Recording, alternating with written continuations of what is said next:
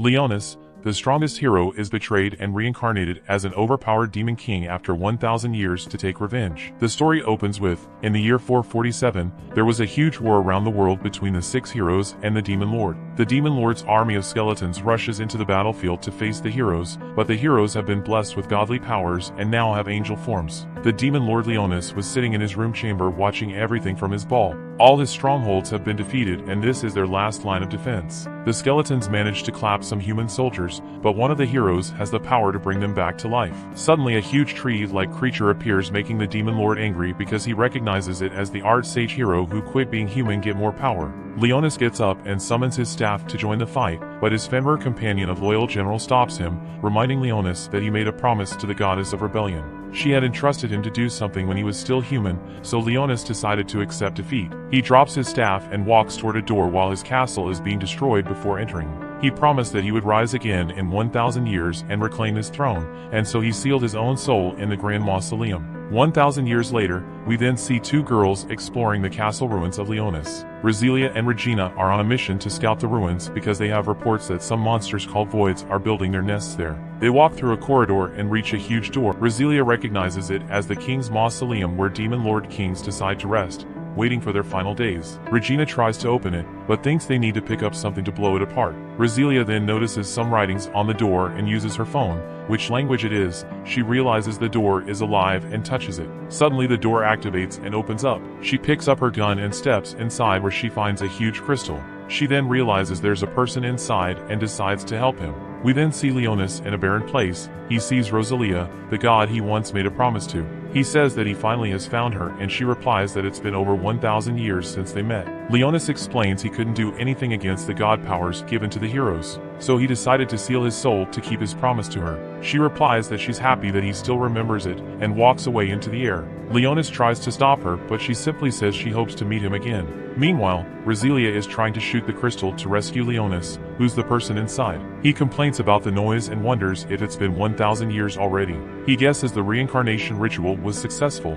Leonis then notices Roselia trying to shoot the crystal. He realizes she's human and thinks she's trying to rob his grave, so he decides to show her the power of the reincarnated demon lord. He uses his magic to shatter the crystal and knock her down. He initially thinks she's a descendant of the High Elf tribe, but he's wrong. He then decides to finish her by trying to rob his grave, but he stops when she asks why a kid would be locked inside the crystal. He looks at his reflections and is shocked to see his new form. He thinks the reincarnation spell failed, but he doesn't understand why because he used the spell to rebuild his body to a previous form he expected to be in his demon lord form, but he is now in his human form when he was still a hero. Yes, the demon lord is a former hero. The girl asks him why he was sealed inside the crystal and checks him out to make sure he's not hurt. She then suddenly hugs him, telling him that Big Sister is there to protect him. He initially gets annoyed but eventually ends up falling fainting. He later wakes up and she gives him some cookies. He thinks that his current body is bad because he fainted from something trivial like hunger, but luckily Roselia saved him. She then asks if he's fine introducing herself as a 15-year-old student from the Holy Swordsman Rearing Institute and asks for his name.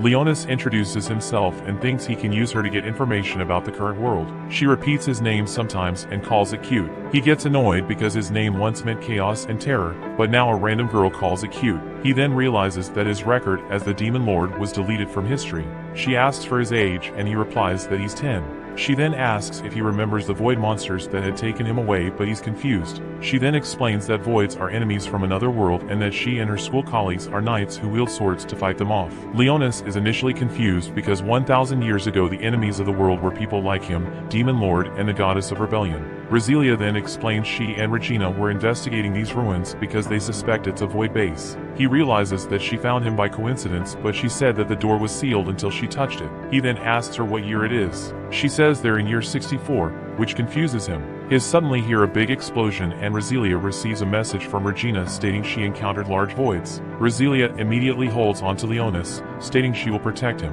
An ogre void comes through the door and Roselia tries to shoot it down. He gets all annoyed they're destroying his grand mausoleum and decides to use his magic to stop it, just to trip and fall flat on his face. She tells him to back down and shoots the void, but it only tickles him. Suddenly, a laser beam destroys the void's arm and shoots its body down. It's Regina and her huge cannon. The void gets up and Regina changes her cannon form to shoot it in the chest. Despite being surprised to see Leonis, Regina simply tells Roselia to take away and escape while she holds the void down. The two run away and Leonis thinks nothing went according to his plan. His reincarnation spell failed and he reverted to his human form before he became a demon lord. His grand mausoleum is now infested by aliens who are destroying everything. He wants to deal with them, but he can't because the girls are there, and if he shows his power, he won't be able to use Roselia to get more information about the world. Roselia then says they're about to reach the surface, but a crystal suddenly collapses on the ground and turns into a wyvern void. This is nothing like the wyverns he's used to. Roselia tells Leonis to run away while she deals with the monster.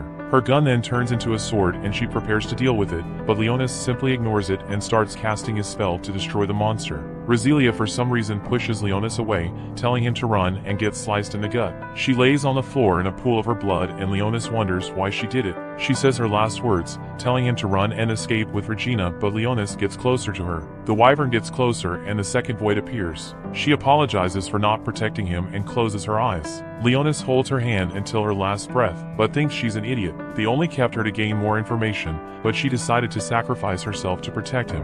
In fact, he could have used his power to easily block the wyvern's weak attack. He wanted more information, but he didn't think she had value to him anymore. However, she reminded him of Rosalia when she protected him, revealing that when Leonis was the hero, he was betrayed by the people he tried to save. That's why he became the demon lord. More voids appear and try to attack him, but his magic barrier manages to block it all. He thinks it's annoying to have his human form because he regained his emotions. The voids continue to unleash attacks, all parried away. He then turns around and summons his staff. He tells the voids that he grew attached to Rosalia's courage and decides to punish the voids for disturbing his castle. He casts a level 8 gravity spell, smashing a void with the pressure. Another void tries to attack, but he simply blocks it with his barrier and modifies it to attack the spikes. The last void starts flying away to escape, but he simply jumps and casts another level 8 fire spell to ferry it down. However, there was something he didn't expect. The void's bones remained after using the spell, something that never happened even against dragons. He thinks it's because his current mono levels are a third of what they used to. He then notices Roselia is just barely alive. He normally wouldn't care about human lives because he's the demon lord, but he still acknowledges her because she tried to protect him. He cannot use holy spells to heal her, but he can use all spells related to death. So he decides to use his power to give her life. He uses a spell that restores all her lost blood into her body, healing her wounds. Meanwhile, Regina manages to finish off the ogre void and tries to contact Roselia, who's still unconscious. Leonis hears it and finds it impressive that humanity's technology managed to advance that much. Roselia then finally wakes up and immediately hugs him, relieved he's safe. She then checks her wounds and doesn't know how she's fully healed. She's confused because she's sure she died. Leonis then explains he used his holy magic to heal her back, but she doesn't know what magic is. He then realizes Roselia and Regina didn't use spells to fight the voids, but they used their weapons, which was made out of advanced magic. He realizes that in the current age people can't use magic, so they use magic weapons that require no training or hard work. Still confused, Roselia asks if he used the power of a holy sword, but he doesn't understand. She explains that some holy swords have healing powers in the Excalibur Academy. She believes he can use that power and believes that's why he was abducted by a void. She then gives a whole explanation of what his holy swords, basically their powers awakened by mankind to fight voids 60 years ago. Humanity almost lost the war against the voids, but children awaken the holy sword power to manipulate fire, wind, and others. He realizes that this power is different from the one he uses, so he decides to hide it from everyone. Regina then arrives and the girls ask what happened to the void. Leonis lies, saying it disappeared while he was shaking in fear. They then decided to leave the ruins and Roselia asks Leonis to join her on her bike, which confuses him. He joins her and they drive back to the academy while Regina keeps teasing Leonis. After a long drive, Leonis has finally a view of the city and he realizes that it's the 7th Assault Garden. Things continue as they all journey to the surface. Regina and Roselia reminisce the day Roselia's parents died. On that unfortunate day, the entire mobile fortress was attacked, and all the young ones and people who couldn't fight had to go into hiding. They hid in a secured shelter, but they could still hear the noises of the battle, the sounds of the bombs, and the effect of the battle. At a point their light goes off and suddenly comes back. It isn't a surprise that the young kids are scared to comfort each other. They speak about irrelevant things and eventually they fall asleep. The next day, when the battle ends, the door to the shelter opens and they see light again. They come out of their shelter to a destroyed city. Almost all the nobles who had engaged in their battle and fought died in the battle. Thinking about her parents, Roselia bends to the ground and starts crying immediately. Regina tries to console her as they both think of what next life has for them. At present, they drive Leonis to the 7th mobile fortress. Leonis sees the building from afar and asks them if that is where they are going. They explain to them how important the fortress is to them and how they protect the place. Indeed, Roselia declares that it is the place they are protecting and she would do anything to protect the fortress. She is no longer ready to deny her identity and her duties. They eventually arrive at the fortress, which is really bigger than Leonis had expected. It is really more than that. He calls the place an island, but they correct him that their fortress is a mega float. It isn't really on the ground and they are trying to push it toward the ocean to attack the void from behind and eventually win the fight. As they have this conversation, Roselia receives a call talking about how she has sent the information about the kid to the government. Leonis had healed her when she was almost dead, and even if she didn't take him, she was already under his administration. Leonis is entirely lost in the conversation. He doesn't understand what they are saying and what they mean, so he asks them to explain better. They narrate to him that they think he is one of the lost children from Void's invasion and they are sure his family must have been searching for him, so they will find his home for him. Roselia tells him that before he finds a home he can join the academy. As she tries to explain how the academy works to him, Regina excuses herself and asks to go to the market and get everything they need. Regina walks away from them and Roselia informs Leonis that before he can join the academy, there are some processes that he must follow, so he has to stay in that place for some tests. The tests are standard procedures that all new members who visit them go through, and the academy is a place where young kids who are given great powers by the gods to defeat voids are trained in exchange for fighting and protecting the city. The academy would give them all a new life. Following her concise explanation, she asks him to enter the building and she will meet him later at the gate. She immediately zooms off with her bike and he enters the building. He is bothered by a lot of things. Sincerely, things weren't going as planned before he went into deep sleep about 1,000 years ago. Humans have advanced a lot. There have been several civilizations and growths. They now have other enemies they are fighting against, which are the voids, and even if he is ready to fight them, does he think he can do well considering that he looks like a kid? To survive in that environment he needs to do more. He decides to call his maid from his former world and his best friend. He calls out for Sherry and Blackus, who are seeing him for the first time in about 1,000 years. They immediately hearken to the voice of their master and they greet him. They claim they had also been in deep sleep all these years and they are really glad to see him, but Blackus asks him what is the deal about his new body. He is forced to explain that his reincarnation had failed and to return to the shape he was when he was still human. He recalls that the reason Blackus wouldn't know how he looked when he was a human hero was because he met Blackus after he had become a demon lord. While Blackus is indifferent about his new look, Sherry comments that he really looks cute and the new figure fits him. She immediately sees that he doesn't like the statement and she apologizes immediately. He calls them lowly beings and says that he has come to ask them for a favor. He has a mission for them, and they are up and ready to do whatever he wants. Looking around, they have also seen that humans have changed. They aren't the same and civilized people that they left about 1,000 years ago, and Leonis admits that things have changed in such a way that he needs more information before he can make a move. He asks them to help him gather all the information they can gather around and for them to find out everything humans have been doing in anticipation of the return of the Demon Lord. Well, it seems humans haven't been doing much since they don't even know anything about the Demon Lord. He pleads with his servants to be very careful and warns them not to use any device that could expose them. Since humans are very much on their feet and they don't want to be caught, Sherry wonders what Leonis' next course of action will be and if he will follow them back to their hidden place, but he claims he isn't going. He is on a human body and the body has needs. He needs clothing, food, and shelter, and the best way for him to get it is to pitch with humans. He informs them that he will be staying at the academy along with the people who have reached him, so he can use that opportunity also to find more about humans and learn their newest culture.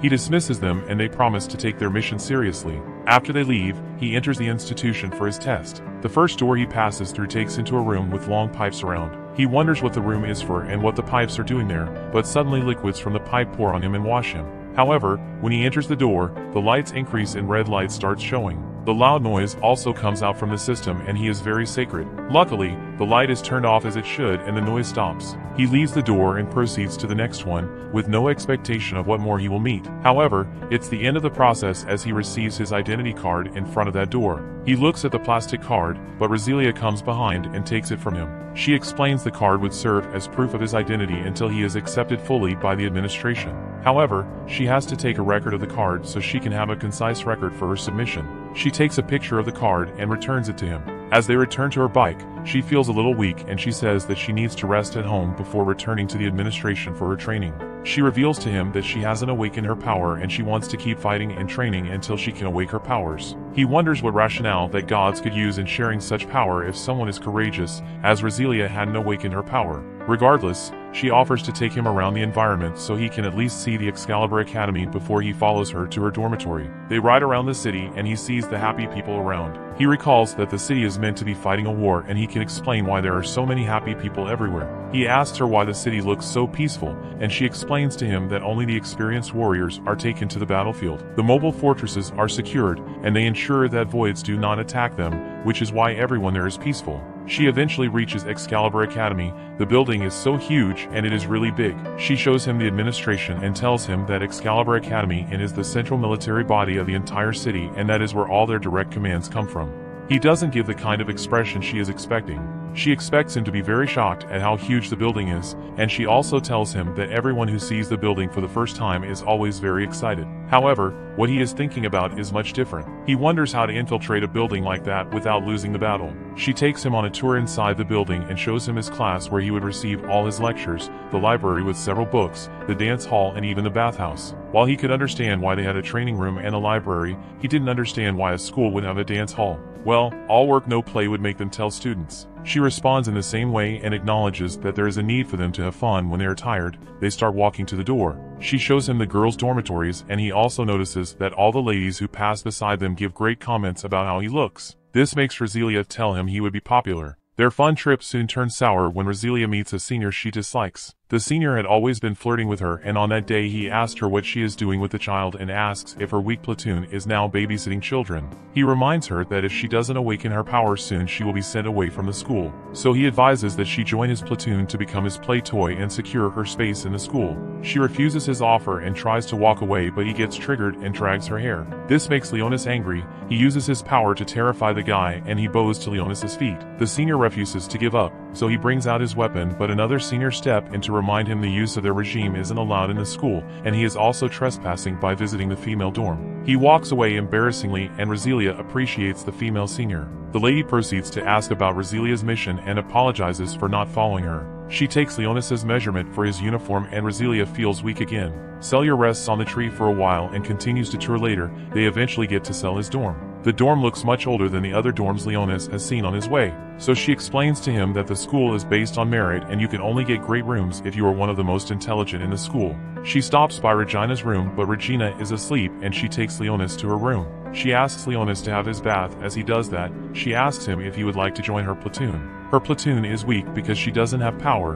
but she needs to seal her stay in the school. She enters the bathroom to meet him naked and he is nervous. She feels she is just a big sister to him, so she even offers to help him wash his hair with shampoo. He reluctantly accepts, and as she does so, she informs him that with his healing power, every platoon will be all over him. She claims she won't be angry if he doesn't join her, and she would like them to remain friends. However, he actually intends to join her. He fears that he would only be at the mercy of other people if she is faced with danger, and asks her why she really wants to be in that school when she knows she doesn't have power. In her defense, she claims she wants to be able to protect herself. Suddenly, she faints. Leonis drags her closer and puts her mouth in his vein. He reveals to her that he has lied. He tells her he doesn't healing powers and only has dark powers. He tells her the real her has died in ruins. Elsewhere, Sherry and Blackus split up to quickly find information. That brings the episode to an end. Things continue. Roselia wakes up on her bed confused about what happened. Leonis explains that she collapsed due to lack of mana and he had to give her some of his. She doesn't understand what he's trying to say and asks about Leonis' real identity.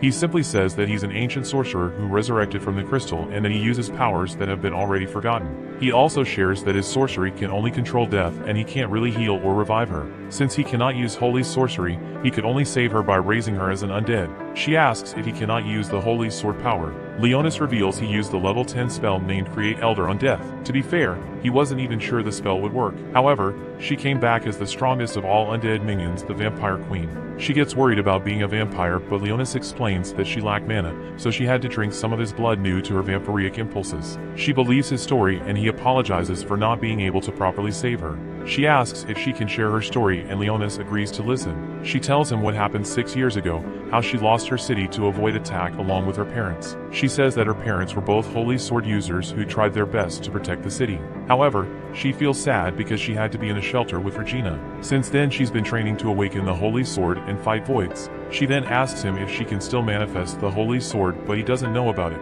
He simply tells her that she's now a lot stronger because of her vampire queen nature. She's still a bit worried, but the mood changes when Leonis' stomach makes some noise. She laughs it off and mentions that he has already spent more time in a girl's room when compared to eating.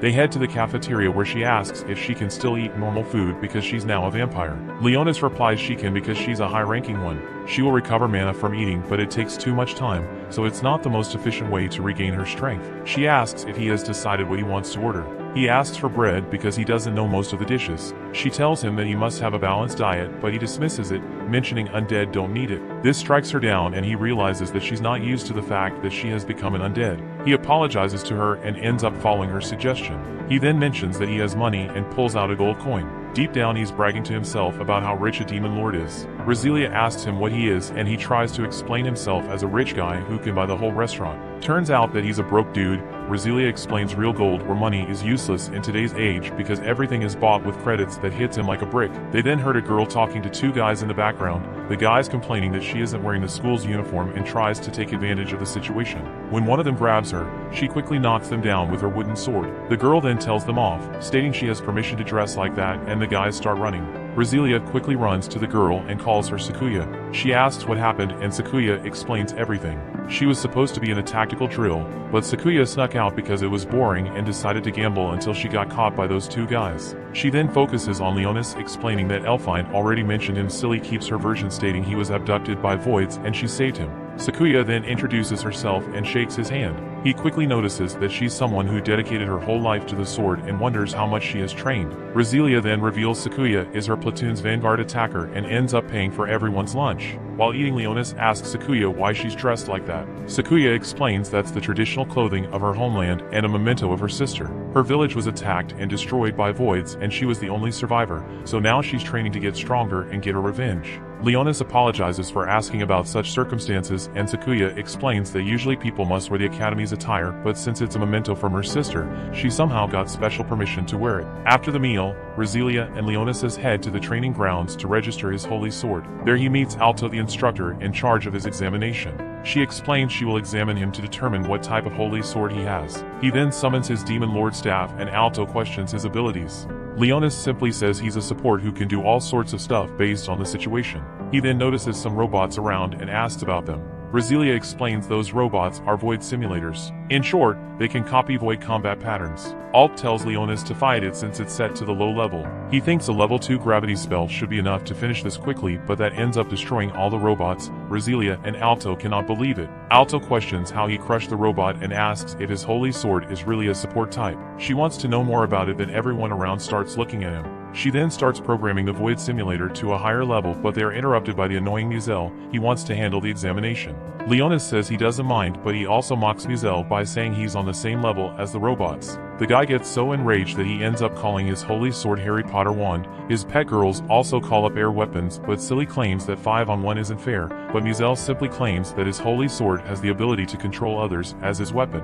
Yet Leonis arrogantly says he will just defeat the 5 nubs. Roselia decides to join and help him, falling into Muzel's plan, because he will allow her to help Leonis under one condition. If she loses, she will join his platoon and become his toy. Leonis knows that Muzel simply wants to clap Roselia and decides to take advantage of it. He accepts the condition, but if Muzel loses, he must never bother Roselia again. As you know, the guy is so dumb that he ends up being overconfident and accepts. Leonis tells her that he won't allow anyone to touch his girl and Roselia starts blushing. Roselia then asks Alto for a training sword, the holy sword replica made for training. After setting up their positions, they decided to start. Roselia quickly dashes forward and knocks one of the girls down. She then goes for Muzel, but another girl comes to block it. Leonis simply watches, thinking that her raw attributes improved since she became a vampire queen.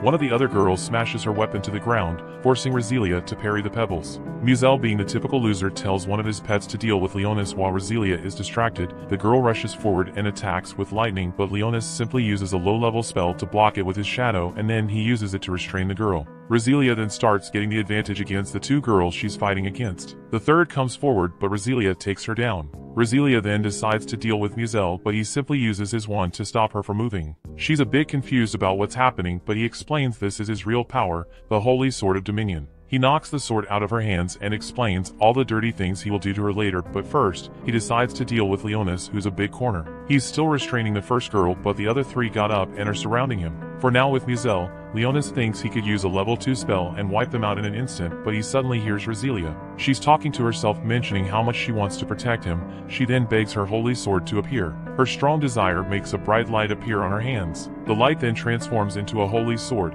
Regina, who is watching, could not believe her eyes. With her holy sword, Rasilia manages to break free from the restraints. Muzel is clearly your loser who cannot believe what's happening. Giving Rasilia the chance to rush forward, she destroys his wand in half, releasing all the girls in his control without any other option. He gives up like the little loser he is. Everyone starts cheering for Rasilia, including Regina, who immediately hugs her. She's so happy that she managed to awaken her power, and Rasilia can barely believe she managed to do it. Later she thanks Leonis for helping her, but he dismisses it, explaining she did it because of her duty. She's a bit confused, but he simply replies that her duty is to protect her master. She doesn't understand what. She laughs it off and promises to protect him. She pats him and decides to ask him for a favor. She wants him to make her stronger and asks him to join her platoon. He quickly accepts the deal. They throw a welcoming party where Regina cooks a huge feast. But this party is also to celebrate Rasilia's holy sword awakening. Elfine and Sakuya congratulate her, and they mention his performance during the examination. They quickly talk about whether Rasilia already named her holy sword, but she dismisses it. Elfine and then tells Leonis to come to her room so she can analyze his skills, and that drives the real conversation to begin. There are no more open rooms in their doors, so Leonis will have to stay with someone. Regina quickly jumps into the conversation. She wants that collab session. She even promises to make him sweets every day. Sakuya also wants a piece of that despite being out most of the day. Elfine joins, stating she has tons of plots in her room. Leonis has so many options, but Rasilia jumps in between. She considers herself his guardian, therefore she will make sure he's cozy at night. The girls suspect something, but Leonis mentions he'd rather stay with Rasilia, not because the winter is cold, but because that will allow the two of them to keep their secrets, especially because she will need to get mana from his blood. As promised, Leonis goes to Elfine's room to be examined. She uses her holy sword Eye of the Witch to scan his data. Leonis is impressed about it, but she says that she can use it for now. He is confused, but she explains that she lost her holy sword powers and her capabilities are now limited. She reveals she was part of the 7th platoon, which used to be the strongest group with her as their main attacker. They would usually go on void extermination missions until 6 months ago. They were investigating some ruins and were attacked by voids. By the time they realized it was a trap, it was too late. The group fell apart and she was the only survivor. She then lost most of her power and shut herself in her room, but Rasilia visited her so much that she accepted to join the platoon. She then finishes scanning his biological data and finds something interesting. It says that Leonis enjoys staring at plot. She tells him that being naughty isn't good. He then notices a map on her monitor and asks if he can check it. She agrees and gives him a tablet with the map. While checking it, Leonis notices the void distribution area over the last few months. He then calls forth Blackus and finds out from him that the voids have similar characteristics to the monsters the Dark Lords used against mankind. He then orders Blackus to investigate the spots presented on the map. Blackus disappears and Sherry suddenly appears. She also has a report. She found out something about humanity. They learned how to make donuts. Leonis tasted and finds it delicious. Sherry starts pulling more food from her bag and he understands that she's only been eating for the whole time. He gets a bit annoyed, but she explains that she also got some information people don't know about any demon lord. They don't even know about ancient gods or the war between the Dark Lords and the 6 heroes from 1,000 years ago. He asks her to continue her investigation. Sherry then mentions that Rasilia became Leonis' minion. He wonders why she sounds so upset, but she just ignores him while calling him a dummy. He gets annoyed, mentioning Rasilia is a vampire queen who can use the mysterious holy sword power. She will be their first step to reform his demon lord's army. She gets angry and says she hates him while disappearing. Meanwhile, there's a group of divers investigating the underwater ruins. They find a huge tree with a face. The tree starts calling Leonis' name and attacks the divers. The story continues. We learn about Leonis' past as the hero. He was on a mission to defeat an evil monster, being guided by a villager. The villager is pretty happy as they will be helped by Leonis, who is considered the greatest swordsman and the hero of the holy sword. The villager complimented Leonis' skills, who simply dismissed it, mentioning his job was to defeat the demon lord. The two arrived at the monster's location, but Leonis was confused because the spot was empty. He turned back to ask the villager where the monster was, however the villager had disappeared. Leonis then realizes this is a trap and tries to reach out for his weapon. However, some gravity magic was cast on him to restrain him. He sees 3 mages around him and then some soldiers also appear. The soldiers quickly grab some chains and restrain him in the air. The nobles of the kingdom didn't like Leonis' power or influence, so they decided to wipe him out. The soldiers quickly ran forward with their spears and stabbed Leonis in the chest. He tried to resist, but in the end he lost all his strength. The soldiers put him down, commented on how their job is done, and walked away. Minutes later, a girl appears before him. She knows he can still hear her and asks him how he feels after being betrayed by the people he saved. Leonis had negative thoughts, yet he couldn't resent humanity for betraying him. She asks what he thinks about this world, but Leonis didn't care about it because he was about to die. The girl then reveals that she wishes to rebel against the world. Leonis is confused, but she explains that she's Rosalia, the goddess of rebellion. She holds his hand, promising to revive him not as a hero but as the new Dark Lord who will save the world. Leonis wakes up from that dream, reminding himself that he must fulfill his promise of finding Rosalia in the current timeline. He then noticed something was wrong with his neck. He was bitten. He immediately gets into Rosalia's room and orders her to get up since his minion. She immediately gets up, confused about what he did. He shows her the master contract mark, explaining he can simply order her around and she cannot refuse his orders. She suddenly gets flustered and asks if he can also literally order her to do clap actions. Leonis explains that he won't order her to do those kinds of things. She rests assured, deciding to believe that Leonis will always be trustful. Leonis then changes the topic, asking if she sucked his blood while he was asleep. She gets shy, mentioning she sucked a little because she couldn't help herself in the middle of the night. Leonis replies that he doesn't mind about it because she's his minion, however she should first say something to him. She understands and apologizes to him. They're then interrupted when her phone starts ringing. Rosalia picks up Elfine call and asks her the reason for the sudden call. Elfine then reports there is something strange. The 13th platoon should be investigating the seabed, but they haven't returned yet. They're known for being a skilled group, but there is no news yet. Elfine says she will continue investigating the case and will give her an update later. Rosalia then mentions Leonis' promise that he would train her, and he agrees to head to the training grounds. Meanwhile, the Excalibur's academy staff is having a meeting. They're pretty worried about the 13th platoon and ask about their collected data. They find out there's a void colony in the seabed beneath the assault city. They think the voids will probably attack the city in a large group. They wonder if they couldn't get any signs before. However, they have no technology capable of detecting a void lord ahead of time. One of the staff members asks how many voids could be found in the colony, but the answer is worried several hundred if not more. They become worried because there's a huge chance that a void lord will appear in this attack. They start planning their defenses. They need to evacuate the civilians and find the void lord. One of the staff orders for the academy defenses to be tightened and orders all platoons to work on leading the civilians to safety. In the meantime, Rosalia is practicing her skills against two robots, but it's quite easy for her, especially because they come one at a time. Leonis compliments her skills and asks her if she has someone to teach her swordsmanship. Rosalia reveals that her family taught her the basics when she was young, and since then she's always been practicing, but her progress is now slow. Leonis then mentions that she now should be stronger because she's also a vampire queen. She can barely believe it. Leonis explains that she's not used to using the vast mana reserves on her body. He tells her that if she manages to learn how to use it, her strength will be increased by a lot. She asks for his guidance and Leonis summons his staff. He says that he will give her a more realistic opponent and casts a barrier around. He then uses a summoning spell to create several skeleton soldiers from the shadow. She's confused, but he simply explains those are his lowest ranking minions and that she is free to destroy them however she wishes. She then decides to start slicing the skeletons one by one. She dodges when two skeletons attack her from both sides, and Leonis takes this chance to summon even more soldiers. After some minutes, Leonis notices her tired and decides to stop. He returns his skeletons to the shadows and asks if she needs him to give her some mana. She says that she's fine and he compliments her skills again. He then decides to return to the door, but she asks him if he wants to have a meal with her. He refuses to, but his stomach makes some noise. She starts laughing and he gets annoyed with his body.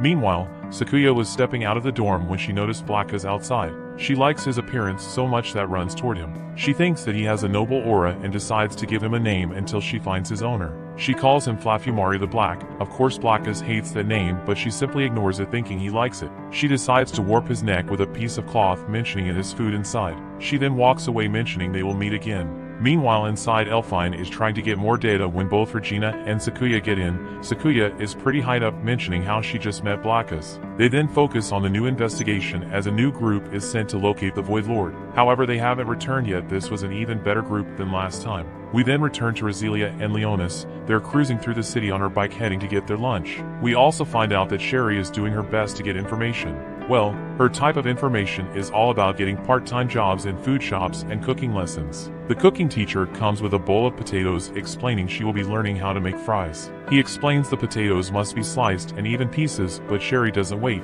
She simply pulls out her knife and slices everything, potatoes and bowl included. The guy is so shocked and asks what she has done, but she simply replies she did what he told her to. The owner then orders her to clean up outside, where she sees Rosalia and Leonis stopping by. She tries to hide herself from them while Rosalia buys some goods from the shop. They then go back to the bike and ride away. Sherry is curious about where they're heading, but the two later stop by an orphanage. Leonis is confused, but Rosalia explains that it's a restaurant and an orphanage. The orphans quickly step outside happy to see Roselia. She then explains that this place takes care of refugee children with nowhere to turn. Somehow Leonis can resonate a bit with these children because he also was a homeless orphan before becoming the hero. Upon getting inside, Roselia apologizes because she couldn't visit them earlier due to her exams. One of the kids sneaks behind her to do something interesting, but Leonis gets mad that someone is doing that to his minion. He uses his magic to attack the kid but stops when Roselia tells him that it's fine. The owner of the place comes down. She's Frenia. She introduces her to Leonis, explaining he's a boy she saved in the ruins. He tells her that he's also a holy swordsman, which makes all the kids cling to him thinking he's amazing. Roselia then tells them that she brought some vegetables and donuts for the kids. The kids get all happy and Frenia mentions she will be preparing lunch soon. Elsewhere, the other group is investigating underneath the city and notices something wrong. At the same time, Sakuya wakes up from her nap with a strange feeling. Turns out that there are some vines growing inside the control room of the assault city. The story continues. We see Leonis' memories of the past when he was still a hero. A city of the kingdom was being invaded by a group of ogres, putting everyone in fear. The heroes Tiras, Arakiel, and Leonis had the duty to eliminate them. Arakiel starts casting a powerful magic. However, his plan is a bit twisted. He wanted to eradicate not only the monsters, but also the citizens. Then Tiras would use her power to revive the citizens, yet Leonis had another idea, which is probably the reason he was later betrayed. He didn't want to see the citizens suffer, so he used his sword to cut Arakiel's spell in half. Arakiel was confused, but Leonis, who was still 12 years old at the time, couldn't see people being eradicated and being brought back to life. He then jumped down and started to fish the ogres one by one. The citizens watched in awe as he sliced the ogres and even wrestled another one. Something was clear: every citizen saw Leonis as a true hero and loved him. However, the other two didn't like Leonis, especially Arakiel. Back to the present, we see Arakiel's monster form manage to infiltrate the underground in the assault city. Meanwhile, in the HQ of the assault city, there's a report that the huge tree has gone missing. They wonder if it's a void and are determined to deal with it when they find it. They then contact Elfine and allow her to explain the results of her analysis. She explains that she detected something underground in District 62. She also explains that at the same time there was a magic energy reaction. She then reveals the same occurred minutes later, and after analyzing all the data, she concludes it was caused by a void. Everyone starts to panic, unable to believe a void managed to infiltrate the underground facilities. The data team analyzes the new info with their previous one and explains it's true. The old man is confused and asks why their void detection machine didn't give them any signal. The analyst explains the void produced weak magic waves. Therefore, the machine didn't react because it was considered a common accident, but the general is still confused. How did the void infiltrate the assault city? The girl explains there are certain parts of the city structure that could allow it. Suddenly an alarm rings and the analyst explains something was detected moving in District 31. The old man is confused again, asking why that thing isn't releasing magic. Elfine quickly concludes the void is limiting its power to avoid being detected. The old man rejects the possibility because voids aren't smart, but Elfine bluntly asks him if they found any hints about what happened to the last investigation team. Another alarm rings, this time, the report from the stock department. The report states they have found some tree roots in that section. Meanwhile, in Elfine's room, Regina is worried because she cannot contact Roselia. Elfine asks if she knows where Roselia is in. Regina replies that she must be in the orphanage with Leonis. Elfine tracks them through GPS, but Regina asks her if voids did really infiltrate the city. Elfine simply replies yes and tells Regina and Sakuya to stay alert. Meanwhile, at the orphanage, the kids are all enjoying their lunch when one of them asks Leonis to show him his holy sword. Leonis is clearly annoyed because this stupid kid just spit on his face. However, there's a kid girl named Chisla who calms the kid down and gives Leonis her handkerchief. Leonis sees her as a kind and well-educated child, but she's clearly crushing on him.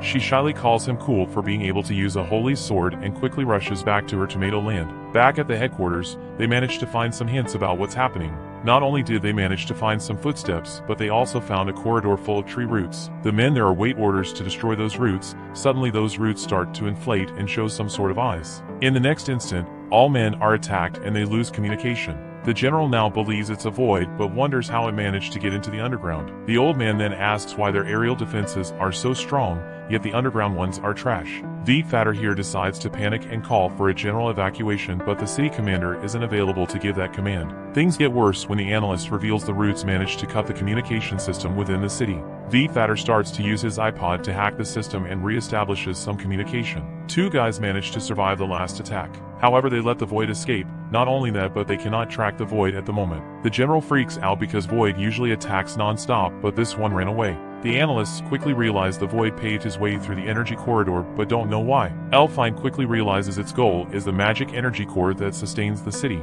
She quickly explains that if it's a Void Lord, then it will use the magic energy cord to create a huge stampede. Everyone freaks out, ordering to protect the magic core and activate all defensive systems. However, seconds later the tree roots breach the walls and try to reach the core. The defensive system starts shooting the roots down while the troops arrive. However, the defense system is taking some losses. They quickly decided to change their priority to not only defend the core, but they also order the citizens to be evacuated while everyone else prepares to face a stampede. Meanwhile, at the orphanage, this disgusting kid is still insisting on seeing Leona's holy sword. Frenia tells the kids to stop because a holy sword isn't a toy, but Roselia asks him to show since she's as familiar. He accepts to entertain the kids, but in his own way. So he ends up summoning a mini skeleton and plays with it as if it were marionettes. However, the kids find it disgusting. Meanwhile, the soldiers are still trying to deal with the roots, but they stop once they reach the magic core. It quickly forces its way in and starts summoning voids. The city alarm quickly starts to ring, making Roselia and Leonis rush outside. They realize a stampede is striking their city.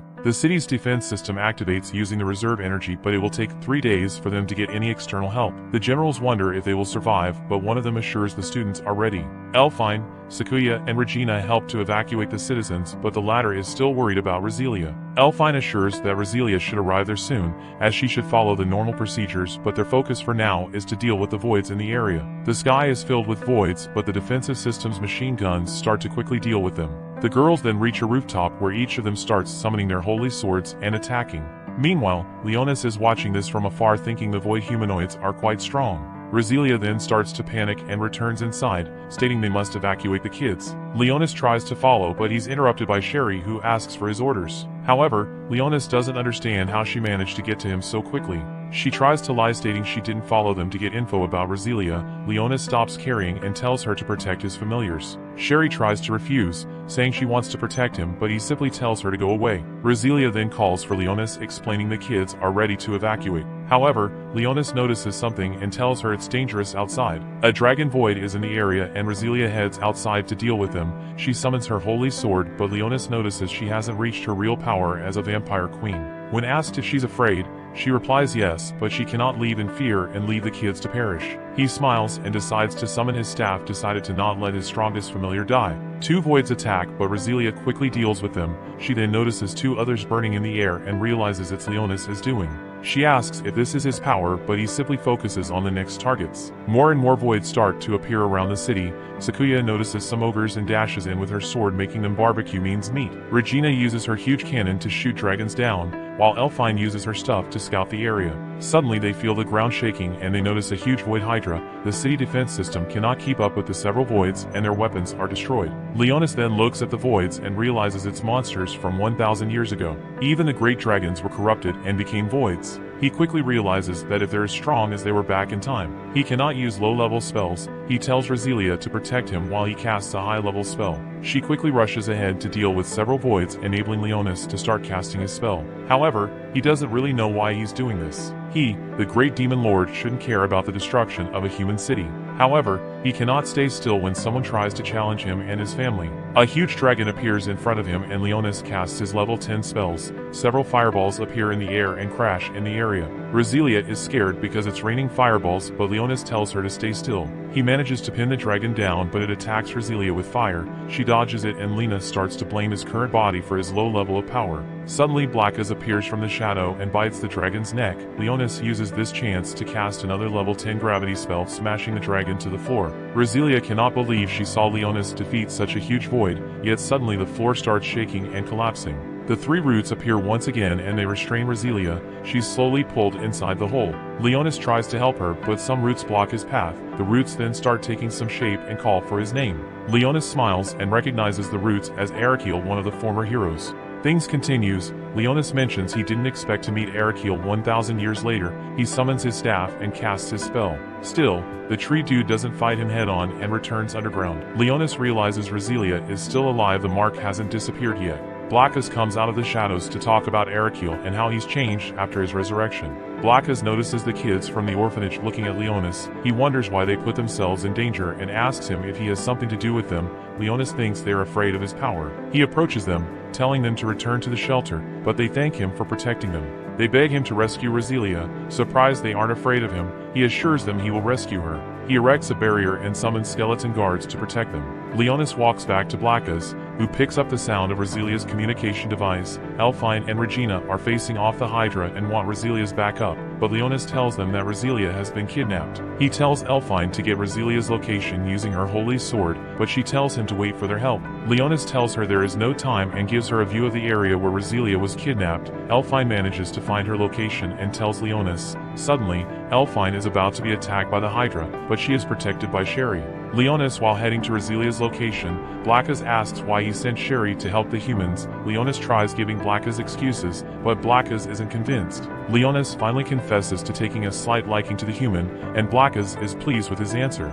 Leonis uses his magic to break the door leading to the room where holding Roselia. They both burst into the room where they find the branch dude. Arakiel is holding Roselia hostage and Leonis tells him it's time to return his minion. Leonis launches his flame magic which burns the vines, but Arakiel regenerates quickly and asks Leonis how he's still alive. Leonis tells him he never perished, but he just sealed his soul 1,000 years ago. Arakiel tells him the world has changed since then. He claims the world needs to be rebuilt along with the empty star. Leonis asks him about the empty star. Arakiel tells him he has been chosen to be a bringer of good tidings. Several eyes open from Erika's branches, making Leonis realize that Arakiel defeated the priests of the Sacred Order. Leonis calls out to Roselia and she responds to him from behind the main branch of Arakiel. She is being restrained by strong vines. While Leonis is distracted, Arakiel tries to attack him, but Blackas warns him and he can dodge in time. They run around the room, dodging Arakiel's attacks. Leonis summons eyes to cut through the branches, but the monster regenerates too quickly. He tries to attack Leonis while he's off guard, but Blackas protects him.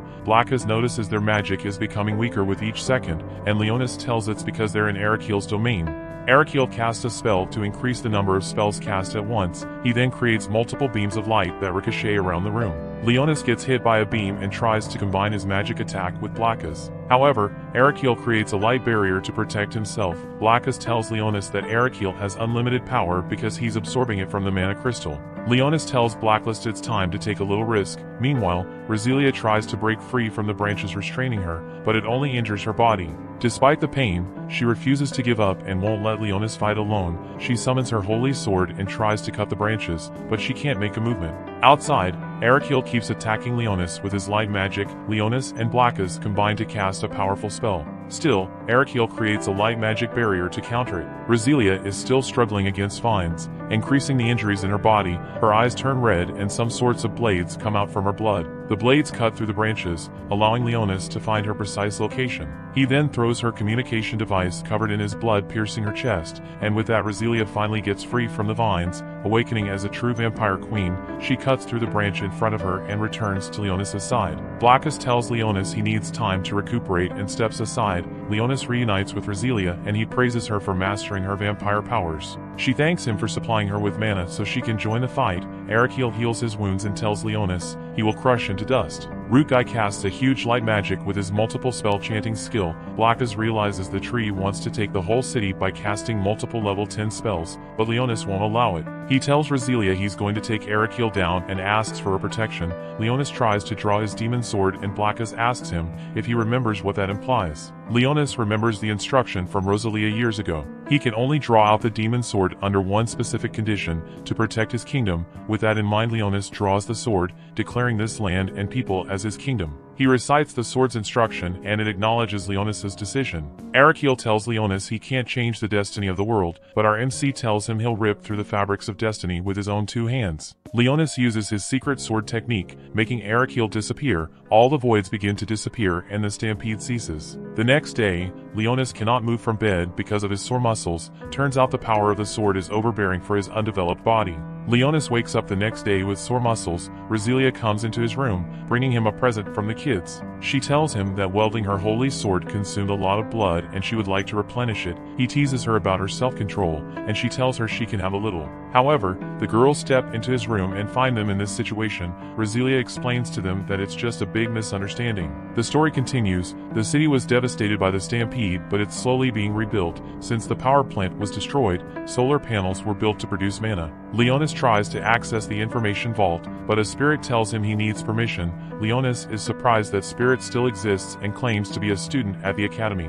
Regina closes his eyes from behind and plays a game of Guess Who, but Linus guesses correctly. He pulls away, telling her they are in public. He asks her if she tailed him just to tease him, but she tells him she came to return something and bumped into him by accident. He tells her he came to do some research on an ancient language. He tells her he hopes the language will help him recover his memories as an excuse. She feels for him and assures him she will grant him access. She approaches the spirit and asks it to let them through. The spirit tells her she doesn't have permission, but she uses a trick to make it grant them access. Regina tells Leonis to keep her trick secret. Leonis finds out the spirit is man-made and asks Regina what happened to the original spirits. She tells him there are rumors that they lurk in force. She finds references for the ancient language in the vault and points Leonis at them, telling him he can only read the books in the vaults. They get a message from the administration inviting them to the commendation ceremony, hosted by Alteria, the imperial princess. Leonis is happy about it because he can use royalty as an excuse to ask questions about the human empire. He gets a call from Rosilia, asking him where he is. He tells her he went on an errand but will meet her at the harbor. Regina leaves him in the vaults.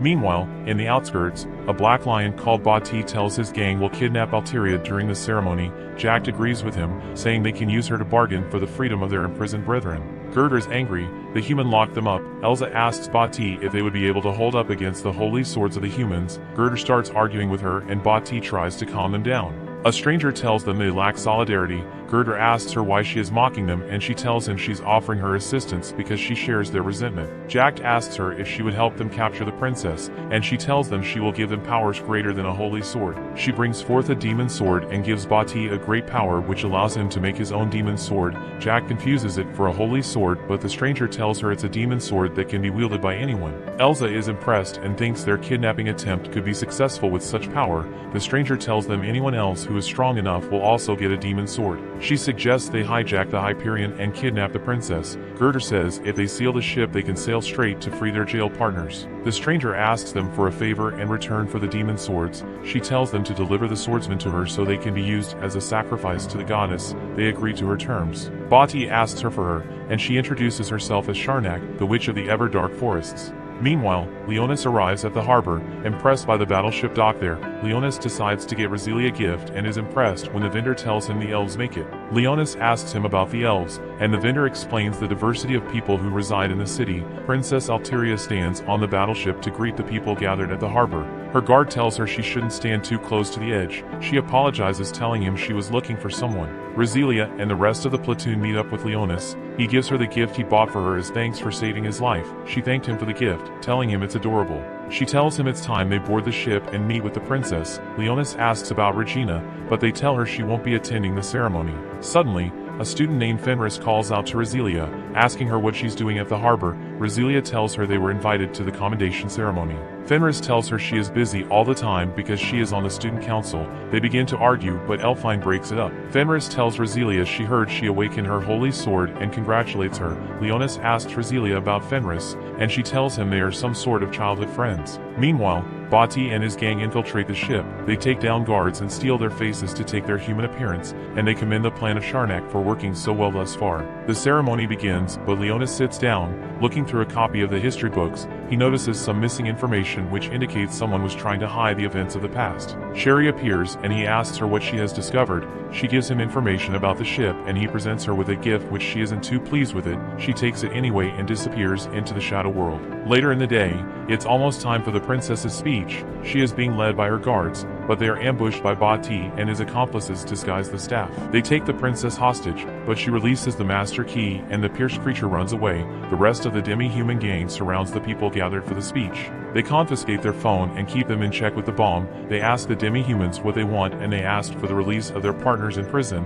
but Fenris tells them they don't negotiate with terrorists. He tells Fenris they will be sacrificed to the goddess. Leonis tells Rosilia he wants to make sure of the princess's safety and disappears into the shadow world. Bati and his crew force Princess to activate the ship and head towards the capital. She tells them they would be heading towards a cluster of voids. Bati asks her to steer around it, but Sharnak tells her to head straight at it, so the holy knights are tainted to make them all suitable as sacrifices. Bati finally sees her true intentions and tries to fight her, but she subdues him. The guards of the harbor notice the ship start moving and trying to stop it. The pierced creature meets with Regina, who identifies it as the royal family's carbuncle and delivers the message calling for help. She jumps back on the ship and bumps into Leonis, who seems lost. She tells him her little sister is in danger. The story continues. Regina then starts explaining to Leonis about her background plot. She introduces herself again, this time is the 4th princess of the Altreus Empire, and Alteria is her younger sister. She explains that on the day she was born an unlucky star appeared in the sky, and for some reason there's a strange law for royal children who are born under that star. In short, the kid needs to either be deleted or locked up in a monastery in the mountains for the rest of their lives. Roselia's grandfather, however, was unhappy with how Regina was being treated, so he decided to take her in, and that's how she became Roselia's maid and friend. She then mentions there's a chance that the assailants have taken her sister to control the ship. Leonis is confused, but she reveals the royal family are holders of the power of the spirits, and the ship's navigation system is an artificial elemental which can only be commanded by royal blood. In short, Alteria is the Hyperion itself. With that information, Leonis decides to recapture the princess. He mentioned Roselia and the others should be fined, despite being held hostage in the hall. Regina gets shocked, but Leonis replies they're the ones who can do it. He thinks the carbuncle should know the way to the main bridge, and Regina lets the spirit lead their way. Meanwhile, at the party hole, Fenris tries to talk to the Beastman, asking how they even got there, but the wolf guy smiles, mentioning they just used his holy sword. Elfine takes this chance to tell Roselia that she already analyzed the bomb. Roselia is a bit confused about how she did it, and Elfine explains she hid her holy sword behind the chandelier. She then reveals the bomb is a reactive type. That means that the holy sword user must send magic power to activate it. The only problem is that it cannot be neutralized, only delayed, and to add more salt to the injury, she can only delay it for only 1 second. Roselia thinks that if they work together, they can easily deactivate the bomb. She looks around and notices a fork. She decides to poke it into her finger, making her bleed to activate her vampire queen power. Meanwhile, Regina and Leonis manage to reach the main bridge, but it's empty. While technically is filled with corpses, Leonis wonders where they took the princess. Regina then picks up Carbuncle, mentioning there's a chance where they can create a link to talk with Alteria. However, she isn't sure if she can form that link. Leonis tells her that she can do it because he believes in her. After all, she wants to protect her little sister. She returns to her relaxed state and decides to give it a try. She holds the carbuncle and concentrates trying to talk to the princess. The princess replies, asking who Regina is. She lies about her identity, mentioning she also can use spirit power, and asks where the princess is. The princess simply means she's being taken away and begs Regina to focus on saving the people inside the ship instead. The princess then mentions the terrorists have set the course of Hyperion to avoid Black Reef, and reveals their only way to stop the ships from reaching this destination is by taking the carbuncle to the bridge. Regina then explains everything to Leonis, who immediately asks her where the princess is. Regina reveals Alteria's location, but is worried because if they choose to save her, everyone else will be left alone to their destiny. However, Leonis simply tells her to stop the ship because he will save the princess. She refuses to let him go alone because he's just a child. Leonis ignores her words and uses magic to destroy the window. He tells her that he's a lot stronger than she thinks, so they should focus on their missions. He jumps down while Regina tells him to save his sister. Meanwhile, at the party hall, we see that Roselia is trying to use her vampire powers to control her blood. She manages to create a thin line of blood all the way to the guy who's controlling the bomb. She tells Elfine to prepare herself to delay the bomb. However, Fenris never shuts up and starts blabbering toward the wolf guy. The wolf dude gets as annoyed and threatens to slice her neck off, when suddenly Sakuya somehow managed to free herself and drop the plate. The terrorists cannot understand how this chick is still eating some bread and asks how she got rid of the ropes. She simply replies she used the knife on the table. Wolf guy gets annoyed and passes toward her, but Ogre Girl reasons that Sakuya aura is quite intense. Once again, Fenris gets up and opens her mouth. Roselia uses this opportunity to control her blood again and prepare for their attacks. The wolf dude doesn't wait, he attacks Fenris, who somehow manages to dodge, pulls out some judo moves and restrains the guy on the floor. Wolf guy isn't happy about it and tells the other dude to blow the apple. Elfine uses her ball to delay the spell, enabling Roselia to use her blood and destroy the guy's wand. Sakuya follows up by pinning Ogre Girl against the table, and Fenris summons her ice wolves to freeze the wolf dude. Roselia takes this chance to summon her holy sword to attack the guy and finally destroy the apple. However, she has some complaints about how Fenris almost ruined their plan. Everyone quickly gets their devices, but there's no signal, and somehow the atmosphere feels weird. They're checked through the window and see how close they are to avoid reef. Voids start boarding the ship and attack them. Everyone knows their tasks. Elfine and Roselia will help the guests get to safety while Fenris and Sakuya defeat the monsters. Roselia suddenly hears Leonis' voice, but she's confused because she doesn't see him. He explains that he's using the souvenir he gave her to create a telepathy channel with her. He then reveals that Regina is heading to the bridge, but it's too dangerous for her to go alone, so he asks Rosilia to help her. Meanwhile, Regina is literally surrounded by voids, but Rosilia manages to arrive and rescue her. The things in the party hall initially calm down, until a powerful void joins the fun. Fenris's ice wolves can't do anything to him. Elfine tells them to hold off until help comes, but Sakuya refuses to, claiming she will deal with the big boy. The girls take down the weaker voids and retreat to another room. She then activates her true power of the Dark Caliber Demon Sword, turning the monster into ground squid. The other two finally manage to reach the bridge, and Rosilia says she will cover Regina's back. Regina sits down, accesses the system, and inputs the code given by the princess. Turns out it's the name of the star Regina was born. Alteria never met Regina, but she didn't want to ever forget that she had an older sister. In her thoughts, Regina thanks her sister and tries to take control of the ship system. In the meantime, the princess is almost being taken away on a plane by Sharnak. Alteria notices the chopper managed to turn away and is happy that everyone is safe. Sharnak tries to take off, but somehow the chopper is being pulled down. She suddenly sees the voids guarding the area being wiped out by fireballs. She looks forward and sees a little boy, asking if she thought she could get away. Back on the ship, Elfine and the rest are surrounded by voids. Kids start to cry, especially because Elfine has no more bullets to fire. One of the girls tells the rest to relax, because Leonis will somehow save them. The monster is prepared to attack, but they're suddenly sliced into pieces. It's Sherry, who also gets the chance to get a snack and disappears from the shadows. She simply mentions that this is the payment for putting their faith in her master. Meanwhile, Sharnak steps outside and asks who Leonis is. He replies that she will pay for the crime of messing with his kingdom and introduces himself as the Demon Lord. She gets annoyed calling him just a kid, mocking the name of Demon Lord. She uses a fire spell to attack, but Leonis easily blocks it, calling it disappointing. Sharnak cannot believe her eyes, mentioning he just used the secret art of the legendary Demon Lord. Leonis confirms it and uses his shadows to restrain her. He questions her objective, to which she replies to create a demon sword. She then mentions gaining the favor of the goddess, making Leonis confused. He claims that gods perished 1,000 years ago and asks for its name, but swords come out of Sharnak's body just when she's about to reveal the goddess name. Leonis is confused because that was the Sword of Annihilation.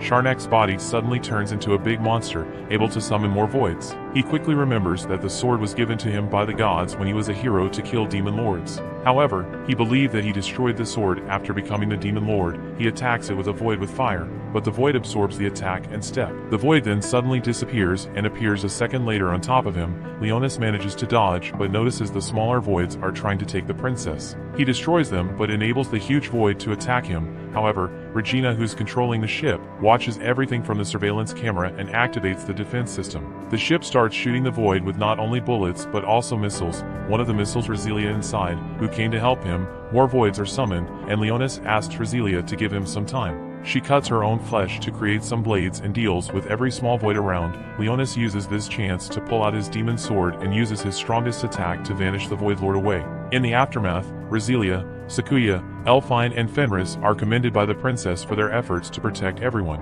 Alteria, however, notices Leonis is missing. Rosilia explains he's recovering from his injuries and the princess tells her to thank him, along with the girl who can use spirit magic. Meanwhile, Leonis is lying on his bed, feeling sore when Regina steps in. She asks how he's feeling and mentions she prepared some apple pie for him. She mentions she will feed him some, but he rejects it. She then decides to reward him for his effort with a little peck. Leonis gets embarrassed and Regina tells him to keep it a secret from Rosilia. Although returning to the island of the demi-humans, they were being invaded by the Imperial army since they had conspired against their princess, so the rest of the demi-humans planned to escape, although it was already too late since the royal guard was about to arrest them, surrounding them and asking them, let them drop their weapons, in addition to warning them that they are facing users with sacred swords, so the hand-to-hand fight does not even make sense. Yet a strange spell was activated in front of them where it would petrify the real soldiers. So we quickly see the culprit, although the demi-humans did not seem to know him, but in reality it was Leonis who ordered them to kneel before his presence and introduced himself before them as Spad Dis, the Demon King himself, who is the legitimate ruler of this world. So he offered them to be his subordinates, of course, unless that they do not want to be eliminated by humans, which the demi-humans accepted, as they had no other options. So Leonis created a dungeon with his magic, which is not visible to humans, so they could hide for the moment while they sharpened their fangs. Although at that moment, a strange sound came from the Demon King being his cell phone, and when answering the call, we heard Rizzle calling him Leo and that she is very worried about him, to which the Demon King simply plays dumb and retreats into the shadows, leaving the demi-human speechless.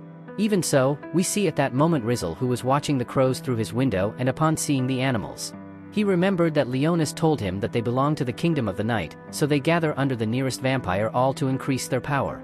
But Rizzle, when she entered Leonis' room, she found a stranger, so she rubbed her eyes. So she took it as a simple illusion, but she was still worried about Leonis, since he was not answering her calls, so she decided to go, take a bath and then go to look for him. Although at that moment, Leonis appears in his room using the skill between the shadows, so he went directly with Rizzle, who for his bad luck or good luck, was with little clothing, so they both ended up being embarrassed, and even more so when Lena entered, and badly. He understood the situation, but before saying a word, they asked him to shut up and then enjoy some food together, but Rizzle no longer liked that Leo eats so few vegetables, since he could get sick. Although the boy promised to eat them later, but deep down, he felt strange, since it was strange for him that others cared so much about his health, but the crows kept bothering his home, which Reina realized and thought that they could be a big problem. So it wouldn't hurt to take a few shots, although Rosalia he tried to calm her down, since he felt that the crows were quite cute and did not deserve that ending. Although Regina said that there are rumors of that house where, in the past, it was inhabited by ghosts, so they should get rid of the crows. In addition, there are even more recent rumors of a ghostly black dog and a maid who appears in the house at night, so Rizzle remembered what he saw recently, claiming that he saw her in Leonis's room and that she had short black hair, which made Leonis almost choking. Since he knows that they are talking about Sherry, and he simply said that it is impossible for it to be true, although deep down, he felt a little angry since his maid was being very careless, although at that moment, Rizzle wanted to know why he was away from home for so long, to which Leonis had to lie, saying that he practiced new secret techniques, since he wanted to improve for Rysela due to all the effort she makes for him, which almost made the young woman blush. While Reina assured that Fenris would be a strong opponent since they will soon have to fight against her, but she was practicing a great strategy last night which motivated Rizzle. After all, it was her first exercise with her holy sword. She wanted to give her best, so we went directly to that exercise where she and Leonis try to pass, stopping the trap, arrows, and recovering the first flag. So they had quickly won the first team by eliminating one of the 5 flags, where Teresa and the children from the restaurant cheered her on from afar. And she was also observed by the higher-ups, who wanted to see the potential of the new students. Where we see that the End formed a group with Regina to protect his flag, and thanks to the weights of the End, he was able to locate the enemies, and Reina, having the information, could shoot without risking much. But not everything would be simple, since it was already she faced Fenris's ice wolves. Although she was unsuccessful, she had to flee, a strategy that the higher-ups applauded, since, if an enemy is very powerful, it is best to drive it away in a group, but to Rysela's carelessness, one of the wolves would manage to reach her, reaching her, biting her leg. So she quickly froze, leaving a mocking Fenris before her, who said he knew that she would go for his flag.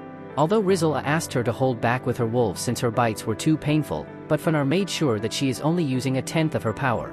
Yet Rizzle did not understand why she was defending, since the flags do not usually defend themselves. Rather, they go straight for the others, to which the blonde simply said that she was doing it, since she knew that she would come and she wanted to fix it.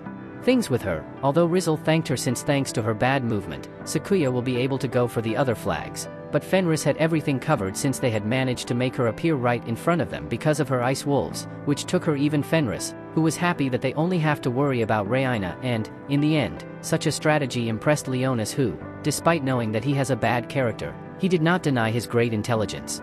Yet Fenris was obsessed with fighting, so she challenged Rizzle, acting his sacred weapon with powerful ice fists. So Rizzle quickly asked Leo to take care of Fenris's friend.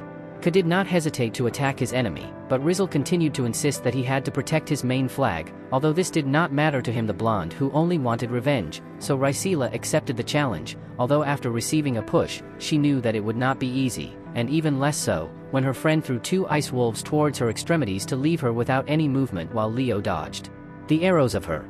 The enemy took the opportunity to use his power of shadows to immobilize and suffocate his enemy, who was quickly considered eliminated by the official system, but Rizzle at that moment knew that he could not surrender. As you enter, he revealed that he always admired Fenris and his power of ice.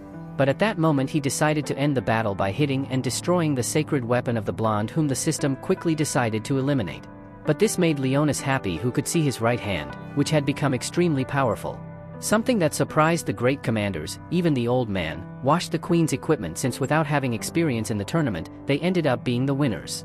But in a change of scenes we see how our lucky Leonis is being bathed by the girls, because he is not yet 10 years old, and as a rule of thumb, the school must be taken care of by a tutor until that age. At that moment we were shown a sword which a guy admitted that Sharn gave his best attempt, but it was not the right one for the mission. But that mysterious guy was the very Lord of the Void Nefs who fed a luminous rock, where Nefs assured that his goddess was there who would soon wake up. But at the same time we see a mysterious kingdom which seemed to have been hidden, but returning with the young people, they were recruited by Grey.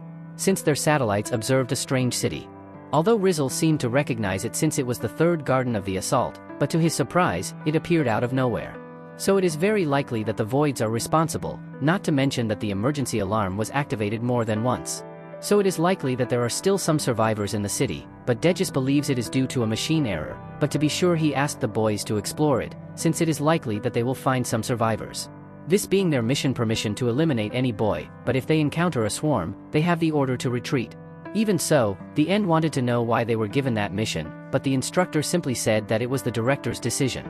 Even so, the End said that Rysela was a survivor of the third garden, so he did not want her to go this to avoid old traumas, but Rizzle did not want to evade his duty, so he did not deny going. But he did ask that Leonis not go due to his young age. Still, Leonis asked him to trust him, since he is also part of his platoon, which Rizzle already ended up accepting, promising that he would take care of him no matter what. So, with the mission accepted, a large helicopter would pick them up. Even so, Leones had many doubts since in that ancient city had activated a mark of the Sacred Order, something that he discussed with his subordinates.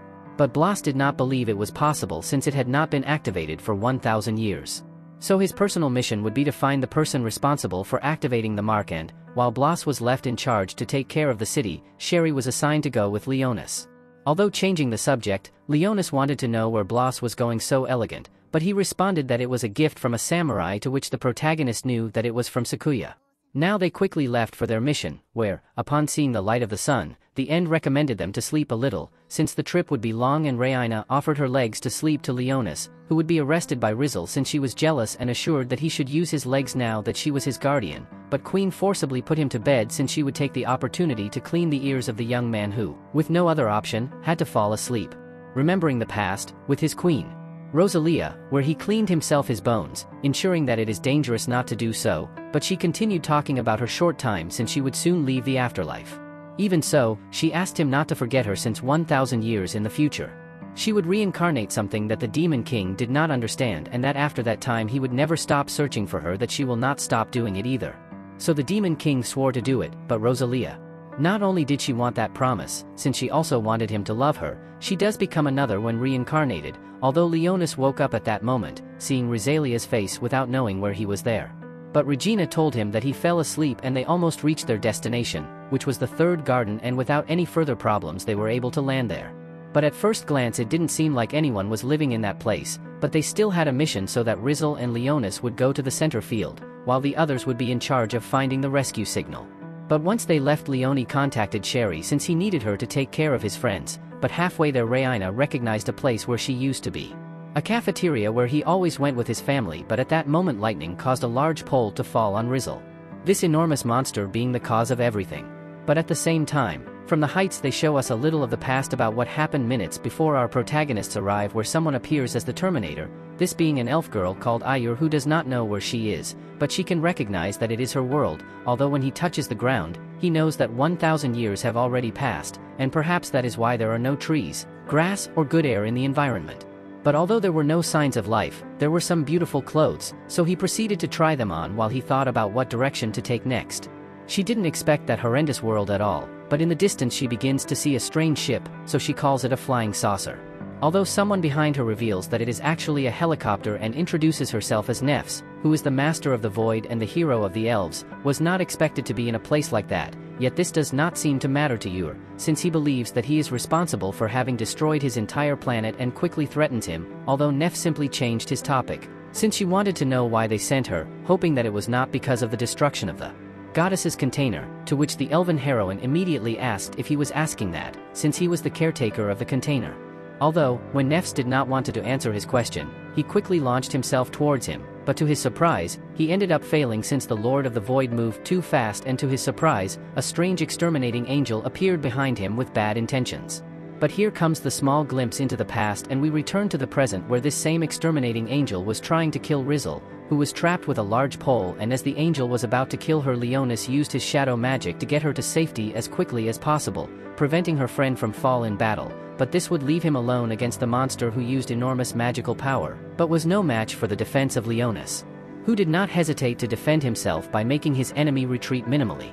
But even so, Leo knew that his protection could nullify the magic by which was a dangerous void to face, but still this did not intimidate our young prodigy, who assured the angel that he is about to see what true great magic is. But from a distance his companions saw him, who began to wonder about Leonis and Rizel, so they went straight to the battlefield in case they needed any type of reinforcement. But in reality, Leonis was facing the void alone, who did not stop attacking him, but Leonis would not be left behind, invoking his gravitational power on him, managing to make him fall to the ground, but the monster being able to cancel the magic would not fall so easily. So the boy tried again, but this time with even more magical power, since it will not allow a simple void to compare with it. And when we see that the angel began to suffer, Leonis invoked a great exterminator ray which without much trouble finished off his enemy. So Leonis ran towards his companion, whom he had protected with complete success, but even so, when he met with her, he could see that she was not well at all. When Rizel began to having trouble getting up, but still asked her to be careful, since she had just suffered a big wound, and even though she is the vampire queen, her body is mortal. So it will take time for her to recover, which she understood immediately. But she still apologized already, which was not at all useful in combat, but Leonis did not care about this and planned to help Rizel by hiding her power. Since with her in poor condition, it would be best to avoid any unnecessary fight, a fight that apparently would be immediately when she could see some strange specters which were approaching them. But before Leo did anything, Rizel asked him to calm down for a second, as he could recognize their shields being those of the royal family, where one of these being the ancient crystal knight named William Richmond saluted to Rizel, who remembered her face since when she was little he worked for her father, so William was happy to know that she is fine, stating that she is now a spirit and they have come to them to talk, which Leo was not worried about, since he recognizes that in combat zones, where souls with strong attachments to a purpose usually end up as wandering spirits since 1,000 years ago. In the past, many ghosts of his great army used to appear. William ended up revealing that he sent him the message of help, and since he no longer they are human, it was likely that no one would come for them, but rejoicing at their good luck, he took the opportunity to warn the young people that, if they continue at this pace, the tragedy that happened 6 years ago in the past, which killed everyone on the ship, would happen again at any time. Moment since boy stampedes were preparing to attack the 7th garden, this because a new Lord of the Void has appeared in that world, but Leonis quickly knew that perhaps they are lying, since in the past, when the Lord of the Void should have appeared, he never appeared, so it does not make sense that the prophecies come true 1,000 years in the future. But still, that does not explain how simple humans know about the existence of such a being. But William continued his talk, where he assured him that the Lord of the Void had joined the magical circuit of the city, so he is the cause of it moving at that precise moment. So Rizel, very worried, knew that she had to report this immediately since her home is in danger. But Leo did not know what to do, since the people might call them crazy if they say they talk to some spirits, so he tried to calm Rizel, who, despite being hurt, wanted to warn everyone, but Leo already knew that first, he had to take him to a quiet place, which William quickly offered. There was no problem with them going to the castle. Besides, they had already called a car, but it seemed strange to Rizel that a ghost could drive a car. Although Leo reminded him that it is likely that this car has technology which must have something of magic, so it wouldn't be too crazy if they could drive them. Although Leonis wanted to go much faster, so he summoned his faithful coursels, which were skeletons of horses, who would pull the car so that Rysela could get there as quickly as possible to rest. But at the same time, for a while, her friends were looking for the boys, since they hadn't seen them in a long time. When Sakuya stopped them, the girls were happy that there was a survivor, but when they saw her armed and eager to fight, Sakuya asked to be allowed to fight, invoking her sacred sword, which Ayur did not know, so she assumed that they were friends of the Lord of the Void, although the girls quickly explained to her that they do not know what they are talking about, which ended up being Enforcer, since she felt that they were treating her like a fool. So she went straight to the combat, where Seek already. He knew how to respond in the same way, even though he was superior by almost cutting his neck, but Sakuya stopped, since he knew that it was not fair to fight against someone who is injured, which we see is true when the heroine's back turned red. But in turn Nefs worshipped his beautiful queen, who would soon wake up. As long as he continues to give her power, but returning to Rizel, she little by little felt better, but still had a strong need to taste some of Leonis's blood, which she had no problem with to give him a little. But when Rizel pounced on him, she began to suck the blood of the young man more than necessary. Even though he knew that Rizel was going too far, he had no problem letting her eat, but when his transmitter rang, he wanted the end to know if they were okay. He quickly stopped eating to inform his friends that they were okay, but it may take some time since they will explore an area. Maybe the King of the Voids is living in that city, something that he couldn't understand at the end. So Riss admitted that it is likely that the interference of the entire magical circuit of the ship is caused by King Boy. So they will look for evidence that it is true they could end the voids from the root, but in the end he asked him for some time, since there was a wounded survivor and they had to heal him, which the boys could not understand. So they agreed to get together when they finished exploring and their friends to heal. The survivor by hanging Rizzle wanted to continue where she left off, since she was still very hungry, but Leonis stopped her since he had a gift for her. This being a large red dress, which, in reality Leo explained to her that it is the highest equipment that is given to a skilled swordsman. In addition to the fact that her dress converts the magic of the vampire queen into explosive physical strength, but the disadvantage is that it consumes a lot of magic which was also stored in the user's body. But all this made Rizzle happy, since he knew that in reality he gave her weapons because he wants to take care of her, but Leonis quickly became embarrassed, assuring that it is a gift that is always given. He also gave her some cute skeleton pendants, which Rizzle really liked, but Leo had to stop, since he didn't tolerate compliments well. At that moment, his friends were trying to heal Ayura's body, although the end never ceased to surprise him since even wounded. She was able to confront Sakuya, who quickly appeared with clothes similar to what she had to introduce herself as Sakuya. So the elf, without any choice, introduced herself as Ayur, but Queen was more interested in knowing why she tried to attack them recently. Although the young woman elf claimed that the enemy of the world, the same one that controls the monsters, had recently attacked her, so she believed they were her friends at that time. The End searched for her name in the database, but there was no Ur in the third garden. What the End asked? Who was? Although the elf returned the question, so the End revealed to her that they are the seventh garden and they came to investigate that city, which was destroyed 6 years ago. So Ur learned that the prophecy was real. And humans rule the world. When Ayur ate, her stomach revealed her hunger, so a kind Sakuya did not hesitate to share some of her food, while Ayur ate. Sherry watched from the shadows, recognizing the elf as she was a disciple of the sixth hero Shadaloo. Even so, Sherry did not understand what someone from 1,000 years ago in the past was doing in the present. Another angel informed Nefs that an angel had been exterminated, but he still did not give it importance, since he had work to do in turn. When Rizzle returned to his home, he couldn't help but feel sad, and when they entered the castle, Leo couldn't help but sit on a chair remembering his old throne, and in order not to lose the habit. Leonis took out a bone to start cleaning it, remembering the days he cleaned his own, while Rysela continued, exploring her old home and couldn't help but shed some tears when she went to her father's room. Since there was a book that he always read to her. Even so, the spirits used some of their power to renew the entire room, since they wanted Rysela. Remember the beautiful moments with your father when he read about old stories such as the Demon King, who only left the earth in darkness, but unfortunately for him he did not believe in the end of the story, since someone so powerful could not end that way. But a voice quickly interrupts Rizzle, who, upon seeing an F, is happy and asks him if he is a survivor, but he simply becomes depressed since they confused him with a dirty human, something that would not go unnoticed, so the human he had just met would soon be silenced to the bone. But when Leo heard his friend scream, he ran towards Rizzle, who simply didn't seem to react, and a great flame would soon consume her if she didn't wake. In that fraction of a moment, Rizzle already began to remember the past, where she was just a child and faced her father, since she did not want to hide and wanted to go straight to battle. Even so, her father promised her that when she is even older, she will be able to do so.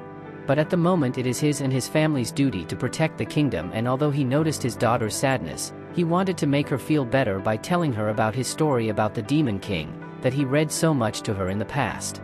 Where he will reveal that his book may be something real, and at some point in the story, it returns to attack them all, whether in the form of a demon or voids.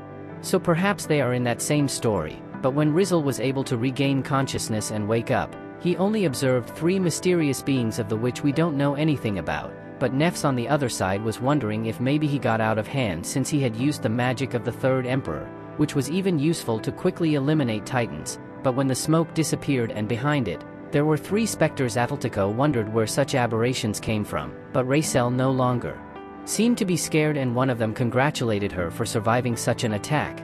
Although the second specter says that it could have been better since she ended up fainting for a few seconds, but the third specter assured her that she has nothing to fear since they would protect her.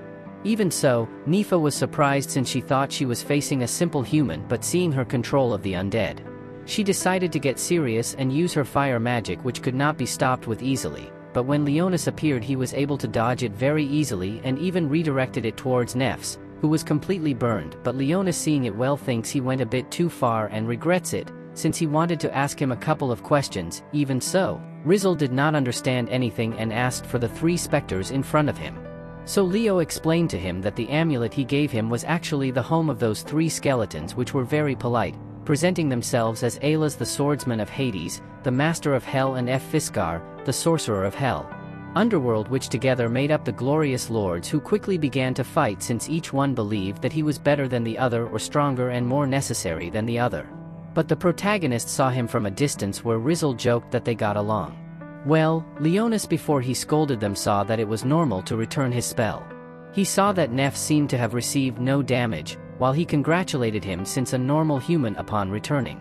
His spell would have turned into ashes instantly, but Leonie simply stood open-mouthed that it was impossible to survive such an attack. Yet Nefs asked him why that face.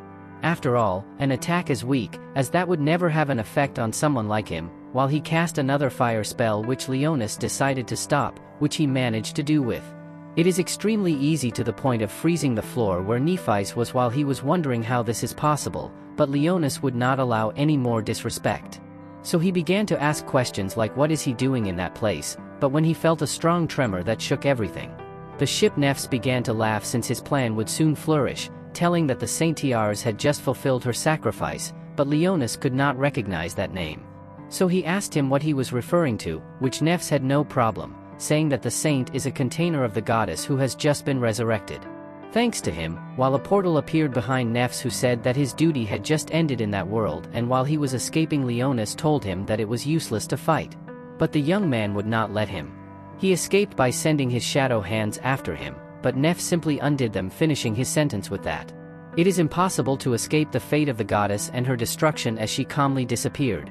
Yet Rizel wanted to know who he was or what goddess he was referring to, but the young man also did not have much information apart from a slight memory from 1,000 years ago in the past, where he remembers that he saw her, but for a very short time, calling her Lefay's Razor, who is basically the demon god of the underworld, and together with the god of revenge, they have been on the powerful stairs of the gods called Hashima many times, but Leo suspects that perhaps the goddess Nefs refers to is perhaps Rosalia, since her prophecy would be after 1,000 years, but after feeling another earthquake and seeing the symbol of the apostles in the sky, which is a sign that humanity was faithful to the gods, Leo begins to have a bad feeling.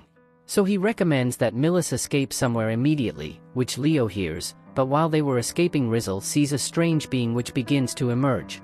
But William appears before them, who informs that this void is the one they warned would soon be released. So as it was too late, they begged the princess to escape, since, as we can see, this will not happen. He was weak, nor was he alone to defend himself. Although upon seeing him, he knew that it was actually in the sanctuary of the apostles, and the giant boy in front of them was actually one of the great of 6 heroes, being Eris resurrected, and in the distance Reyna could see to the big boy.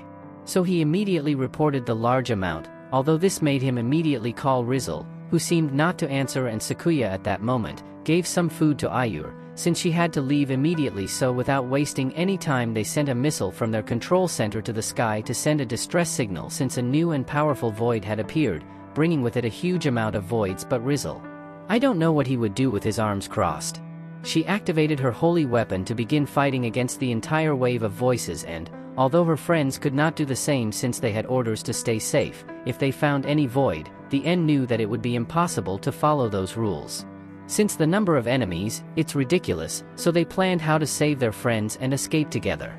But when the monsters appeared, they had to fight immediately, which Ayur could see with her own eyes, to simply apologize for failing, since the goddess had been resurrected and there was nothing to do. But at that moment Rizel continued fighting, and although he could hear these monsters recovering in a second, even the glorious lords, despite each of their attacks, could not avoid this ridiculous regeneration. So they wondered what to do. But such a problem was not only for them, since both Raina and Sakuya could not do any Rascula to them, so the end had to scan them. But when Leonis was fighting, he noticed that if he attacked him directly to the head, they would never regenerate again. So he reported it immediately, but the end, she was not far behind, since she was able to tell the same thing to her companions who attacked that area directly, but Leonis remembered that the power of such a goddess was to revive. So this is the main reason why those voids have something of the same. That she was, but with this secret revealed, the voids began to be almost ineffective, at least for our group of brave protagonists. Even so, the lions could not stop seeing Daenerys, since no matter what happens, they will have to fight her. But when one of the spheres that the End sent to explore found vehicles to escape, the girls went straight towards them, and although Ayur did not seem to be fully recovered, she still went with her new friends in turn.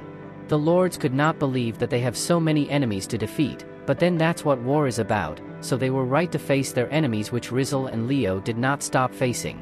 And when Leo saw Daenerys again, he promised that he would not let the whole world be destroyed a second time, so he pointed his staff at him to invoke a spell called Alsam, which was the representation of destruction in person, something that the closer he got to Daenerys the more we could see how she was burned by the great power, but despite everything it quickly began to regenerate as if nothing had happened to her, something that Leo did not like very much. After all, Alsam was a level 10 spell, but when Daenerys began to recite a strong spell, Rizal noticed that both Lord Das and Leone approached to protect her heiress didn't seem to be playing by invoking a great shower of crimson meteorites towards his enemies, and from the distance Ayur was able to recognize that great spell, which was level 11, and both the girls in the distance were wondering what was happening, but they didn't have time to distractions, since they had to hack the ship to be able to use them. And when the spell stopped, we see that nothing happened to the protagonists, but I knew that they should end this immediately. So Leonis makes sure that if she protected him, she could end Tyresta a single blow, and the Lord Das would not be left behind, promising to give their lives for their lord and without any other options. Rizal used some of his blood to use all the power of the Vampire Queen, and, together with the Lord Das, he was able to put an end to many voids, giving him a great advantage to Leonis, who did not hesitate to jump towards danger to position himself in front of the enemy, who was once a great hero but in the present fell into nothingness and would have to be destroyed with his own hands. So with his dark sword called Din Slave proposed to cut the great boy in two, but before he could use Din Slave, he quickly stopped and the boy began to speak, asking if they want to use his sword to destroy it. But to Leona's surprise, it was Rosalia's voice that sounded, but when he saw the big boy again, he was convinced that it was impossible. So he finished launching the attack, which then transformed into swords, which they shot at everyone in the area, damaging both the voids and Rizal and Leonis himself, which was not critically injured and then collapsed after being crossed. And as if the void was not enough, he planned to once again invoke a grade 11 spell, but as Rizal knew what could happen, his eyes quickly transformed her, invoking the suit that Leo gave her. He gave a gift and then confronted Eris with his sword, who, to everyone's surprise, would end up injured by his attack, to which the lords would not be left behind, giving Rizal some time so that he could save his master. But when Rizal came down, he noticed that Leo he didn't seem to react, although inside he remembered this scene, which was similar 1,000 years ago in the past, where he was the supreme demon, king, and together with Rosalia, he swore that he would find her no matter what happens to him or how much he has to search, since the demon king's word is supreme. And when Leo could say a few words, he only asked Rizal to flee the place, but she could only hug him. Although Leo in his last moments seemed to regret having made a kind girl become a swordsman and a vampire queen because of him, but returning with his memory of the past, where Rosalia wanted one last promise, which was that, if she became something else in the future, he must eliminate her with his sword. But at that moment Rizal seemed to be sandalwood. But still, little by little, Leo thought that he deserved to go to the afterlife. After all, his life without Rosalia made no sense, remembering how, in the past, he told him that he couldn't promise that. Even so, Rizal asked him to follow his sword, since it is always there, and in the present, Rizal was able to little by little bring back to life a Leonis who finally decided that he would live for his memories with his beloved Rosalia. But to preserve all his memories, Leo knows that he must get up and, together with his sword, Din Sl Slave, finish off the false goddess Eris. Although luckily he was not alone in this, since he had the help of Arcelia, who was very concerned about the wound of his young companion. Although Leona swore that he was fine despite having a large wound on his chest, but when the young man noticed it, he could see that he was no longer bleeding as much. This was because his vampire friend managed to control his blood and force it to return to his body, but this continued to worry his subordinates, who wanted him to take a rest. Although the young man simply said he was fine again, and with a piece of Rizal dress, which she herself gave him, we see that when he placed it on his chest, that the wound ended up closing completely, but they still couldn't relax since they had a void goddess to eliminate, which Leo proposed to put an end to this once and for all. Of course, it would be easier with her battle partner, who did not hesitate to get up and invoke his crimson sword, which he would fight, would be the Din Slave part of Leo, who, upon noticing that his sword shone less intensely, knew that he had lost a large amount of his power, but still had his reserve, which clearly would not be enough to finish off the goddess, either Te Eris. Although we quickly see how William does not hesitate to offer all his help in combat, and although they were alone spirits trapped in this world, they really wanted to avenge their land and not only them. Since, in an instant, we see how a lot of souls which are from the fallen of that land wanted to provide their service for the combat, so upon hearing William, again begged the protagonist with all his strength, to allow them to fight at his side. He had no choice but to leave them. Although for that, they are really helpful, Leo decided to invoke an energy sphere which curiously used souls as a source of energy. So since there were so many of them, they could be a good reserve of power for combat and, although William had no problem going to Leo, wanted to give him something more at the level of such knights. Also invoking their soldiers from the ancient army, which were skeletons with ancient armor, but although William did not understand anything, we see how the skeletons by simple contact with their souls were able to fuse for combat so that now they would truly be of help to win, which Rizzle would have the honor of guiding his fallen people, as well as having the job of protecting Leo, who would take some time to gather the energy of all the souls and some of his own in his demonic sword. So when he saw the great demon again, Rhys-Yelia did not hesitate to accept the mission in front of him, promising that he would protect him. So, in addition to that, he used some of his blood to turn it into spears, which would be the weapons of his battalion, which he would not be alone, since the glorious lords would accompany them until the end. This made Rizzle prepare for the fight with great emotion, although at the same time we see the other girls who had finished hacking some city motorcycles, which would take them directly to combat, but at that moment we see an injured Ur who wanted to be taken to combat, and although the girls were not planning to do it, seeing how she was quickly able to defend herself from a Boit without problem and hearing her say how important that mission is to her, Sakuya decided to approach to her, to ask them to make an effort together and for her to cover her in combat. But in turn we see that Rizzle's group had already begun to fight against numerous Boids with Rizzle at the head, who did not leave anyone alive in his path. And the other warriors were not far behind, using both ice skills and powerful fire magic spells, things that gave Leonis the necessary time to continue gathering all the souls necessary to win, and although he did not know if they would arrive in time, the girls were already on the way to combat on their motorcycles, where they could quickly see some enemy Boids, which made them finally use their sacred weapon to control their friends' motorcycles, so that they could shoot the enemy without problem, and why not cut them in half with their katana. But Rizzle in the middle of a combat order would end up being injured by a boy, to which, thanks to Hades, she did not suffer more than a simple scratch, but quickly Elia noticed something more than her wound, since her dress did not stop getting hot from the combat. But she knew that she had a mission, so she returned to the fight in an instant, since she had to do her best to fulfill her promise to take care of Leo until the end, and those words were heard by the lords, who could not help but feel even more motivated, since a simple little girl was giving everything, so they should not be left behind. Although when Rizzle turned to look at Leo, he noticed that all the time he had gained was paying off, since Leo's soul power sphere had a size considerably large, and not only that, since it did not stop growing. But such a feat was observed by Eris, and of course it would not be allowed, so the goddess Boyd did not hesitate to begin to invoke her spells in Aria. So Leo ordered them to be careful to all his friends, since a burst of fire was coming, which did not take long to arrive, and in an instant the ground that our protagonists were holding was filled with a crimson fire. Although to our surprise, we see how no one ended up injured thanks to a shield that the young man managed to put them at the last second. But even so, his priority was still gathering energy, and luckily for him he only needed a little more power, and from a distance, his friends lamented that they couldn't go faster, since the danger was more than far away, and they couldn't help but feel worried about their friends of whom they still have no news. Even us Auras regretted not arriving on time, especially when they saw that the road was in pieces. But this was not a big problem for the end, who knew that their friends' motorcycles, they had a flight mode, so they quickly managed to cross without problems, or it was like that until a void exterminator appeared in front of them, and although Relina tried to kill it immediately, her holy weapon did not even manage to scratch her body, but, to her surprise, something it caused him to deviate from the path and crash to his end in a building, although in reality it was Sherry's whip, who was surprised that his enemy died for something so weak.